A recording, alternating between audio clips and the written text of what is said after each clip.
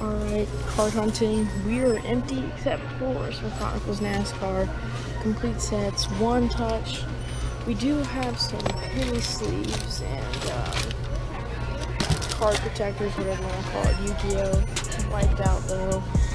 But yeah, better to see this than nothing at all. But it's fine. The hunt continues. The hunt continues once again. So we'll see you all. Alright, we're at Hobby Lobby. I think I know who they are. I've never been to this location. POKEMANZ is here too. POKEMANZ? I think I know who they are.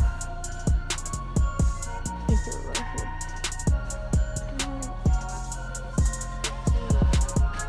That's Vivid Voltage. Pokemon.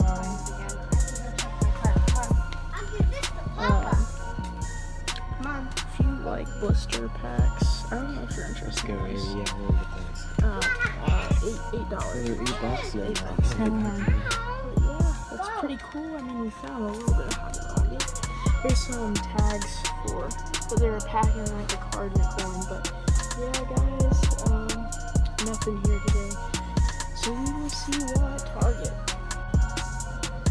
What's up, guys? We are at Target, and they are selling them again, as you can see here. Sports cards, 5 items per desk per day, so that means they are selling them again.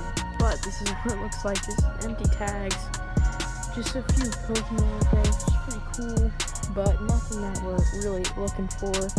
I've heard the theory that just check under the shelves, but there's no under the shelves here. So yeah, like, subscribe, and we'll see you all up front.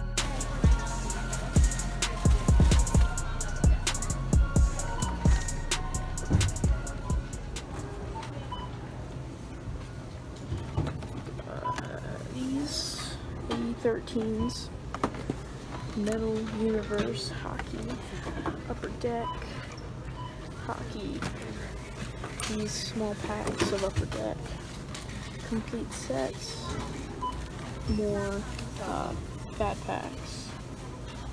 But yeah, that'll do it for this one, guys. Only hockey this trip, and we'll see you all in the next one.